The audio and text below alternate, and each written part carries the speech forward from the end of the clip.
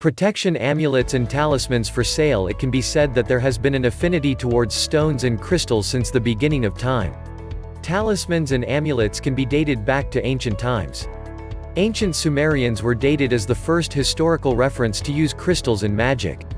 Amulets and talismans are magic charms that are worn to ensure spiritual power or to ward off evil.